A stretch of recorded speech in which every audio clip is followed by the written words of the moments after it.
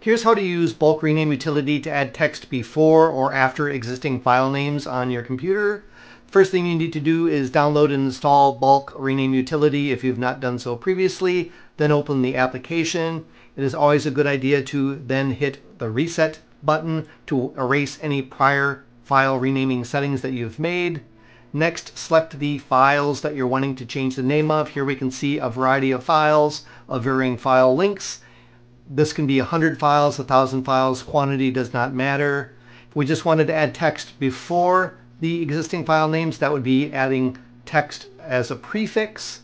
We would go to field 7, and in the prefix field, we would type the text that we wanted to add. For example, we could type 2024-09-08- and now that text has been added as a prefix to the existing text. If that's what we wanted to do, then we would go ahead at the bottom and select rename.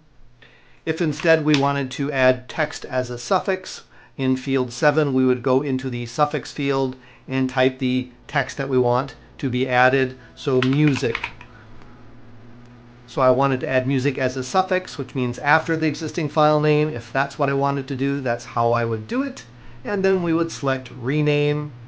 So that's how to add basic text before, which is prefix, or after, which is suffix, the existing file name using bulk rename utilities. For more information about the application, follow the link in the video description to download that application.